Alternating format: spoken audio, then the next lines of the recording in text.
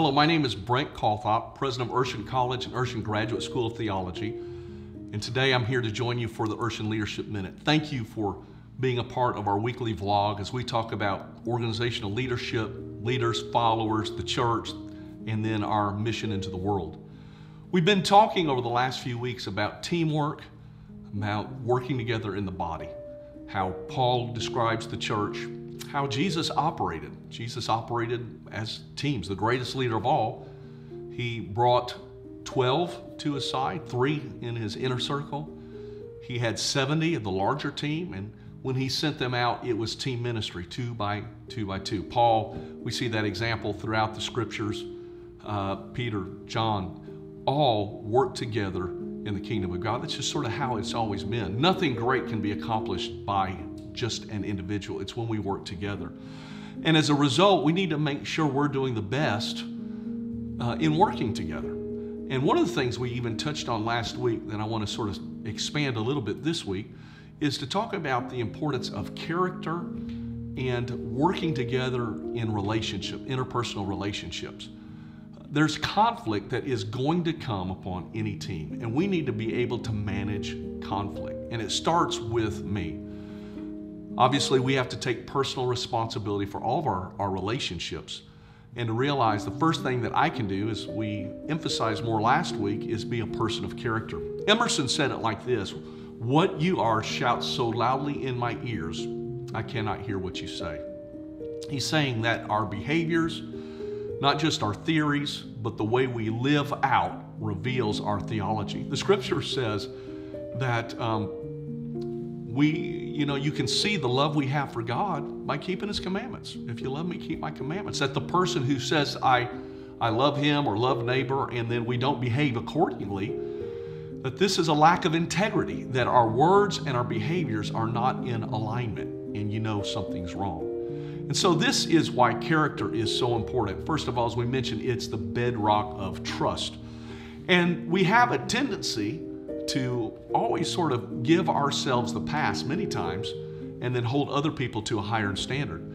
In fact, theorists talk about the fundamental attribution error. The fundamental attribution error. And what the fundamental attribution error is that there is a tendency that when things happen in our lives, we blame it on our environment, what's going on around us. But when we observe it in someone else, we judge their character. We say it's a character issue. Let me give you an example. If I'm going through the grocery store, and I have 4 children, and when I had young kids, there would be times where one of my young kids would get upset at the grocery store. They wanted something that we didn't think they should have, whether it's a candy bar or a toy. And my kids, when they were young, they didn't take the word no as definitive. They thought that no meant maybe. And so if we maybe argue a little bit or throw a little bit of a fit, maybe mom and dad will change their mind. I know your kids were never that way, but this was the Coltharp household. And so the fundamental attribution error, how it would play out is, man, if my kid is rolling around on the ground kicking and screaming because they didn't get a Snickers bar, it would be common for somebody to say, well, my kid, he just didn't get his nap in. He just, he's tired. But at the same time, when you're going through the grocery store and you see some other parent and their kid is kicking and screaming because they didn't get a toy or snack or something they want, is to blame their character. Say, they are just horrible parents. What a horrible child. I mean, that child must be the spawn of Satan. What's wrong with that child? And you see the difference is when it comes to other people, we sort of judge their character. But when it comes to us, we sort of deflect it to what's going on in our lives and our environment, and things are tough, and we sort of rationalize. And obviously this is an error. Notice fundamental attribution error, how we attribute it. And as a result, we can't work together if we are judging everybody else's, struggles on their character, and yet we're always excusing ours on the environment or the things that are going around us. And so when it comes to working on teams, there has to be an authenticity and honesty where we can take a step back, and first of all, we can acknowledge when we're struggling, when we failed, and we can even hold other people accountable when they don't do what they are going to say. In fact, this is the importance of conflict. If we can't hold one another accountable when we don't do what we said we were going to do, when we're not true to the things that we have pledged ourselves to, teams cannot be healthy. Now, we shy away from conflict many times because conflict is awkward, it's uncomfortable. But if there's a lack of conflict on a team, that's almost always a sign that there are problems, that are troubles, that we're not being honest with one another. Your team, the teams I'm a part of, we all have it when some of us drop the ball. Things turn out like we were wanting it to. And if we gloss over it, not acknowledge it, maybe not do an after action review or put it on the table to discuss how we can do better, how we can improve the systems, then we're not really being honest with one another and with our constituents that we're ministering to. And so conflict is a sign that, first of all, we are engaging. So I want us to look at conflict different. I want us to realize that conflict is a beneficial thing, not unhealthy conflict. In fact, I like to use the word carefront, and that's not new with me. David Augsburger talks about carefronting rather than confronting, because many times it's a bad connotation when we hold somebody accountable. And really, we need to understand that it's a sign that we care that we'll speak up. Many times we don't want to carefront or confront somebody. We don't want to hold someone accountable because we're afraid of how they'll react. And we want to say that we're protecting them, we don't want to hurt them, but really the fact of the matter is most of the times we're protecting ourselves.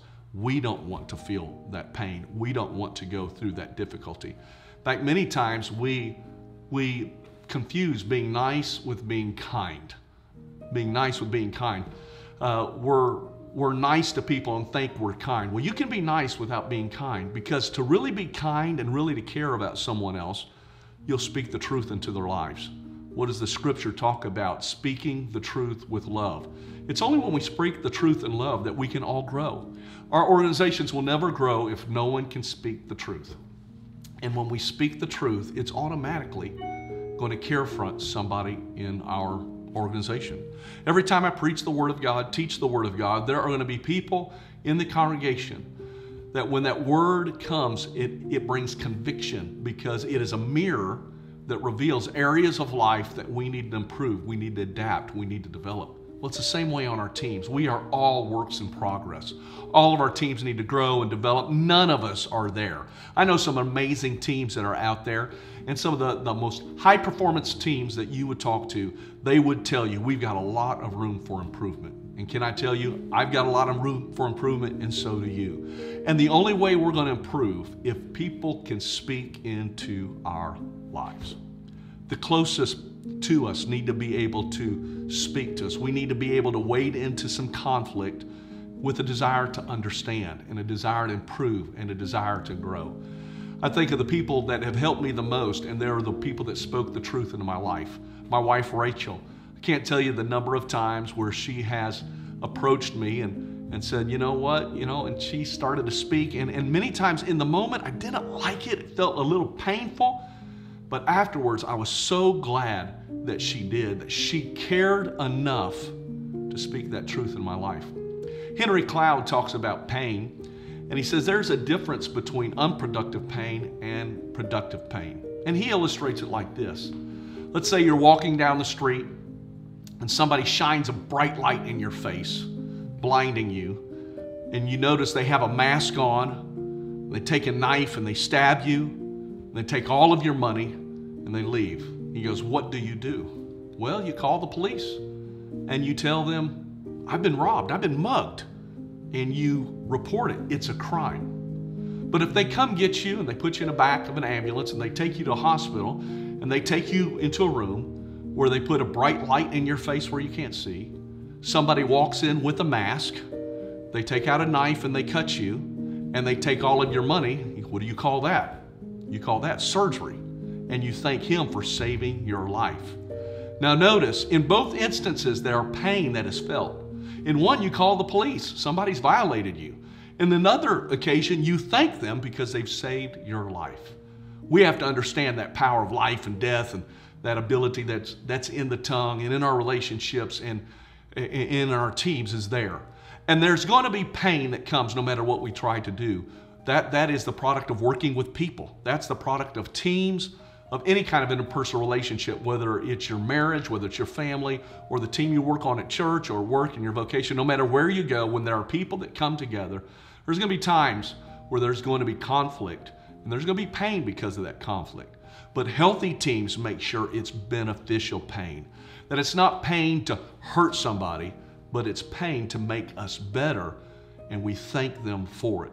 So when we think about going forward into our teams, we have to realize that there's a conflict continuum. On one end is this artificial harmony, that I'm never going to speak up, no matter if it's so clear that somebody has messed up or somebody didn't do what they said they were going to do. I'm not going to speak up no matter what because of what might happen. At the other end of the continuum are mean-spirited attacks. And that's when somebody messes up, that we just attack them, and we hurt them, and name calling and all those unhealthy things that take place. And so the healthy part is not on one end where we're just artificial harmony, nor is it on the other end where there's mean-spirited attacks, but it's somewhere in the middle where we can speak into somebody else's life, not mean-spirited, not to hurt, but where we can improve or be better, something that in the long run they will thank us for. In fact, if you'll look back and reflect, the person you are today would not be who you are if somebody at time hadn't spoken truth into your life. So when we think about our teams, let's make sure that these are places that we build trust because of our character. And when there's conflict, that we manage it in a way that's healthy. That we do not just go along to get along, but neither are we mean-spirited or hurt, but that we care for one another and that we love one another. And part of loving one another is speaking the truth to one another. And here is a very important point as well, is that when we do have people on our teams that make mistakes, we always need to create a soft landing for them. Not a hard landing, a soft landing. We want them to realize that yes, this was a mistake. Yes, we dropped the ball here, but that's not the end. We're going to get up and we're going to get it right the next time. We want to encourage them even as we hold them accountable and even as we confront maybe behavior that has taken place. And so thank you for joining me as we're talking about teams and working together in our organizations. When it's all said and done, we want God to get glory of the things that we do, because whether it's in the church or it is in our vocation in a secular environment, we are salt and light, and we want to live in a manner in our leadership and our followership that will draw people to Jesus Christ. So thank you for joining us today. Tell somebody about our Leadership Minute here at Urshan College, and join us next time. We look forward to seeing you then. God bless you. See you next time.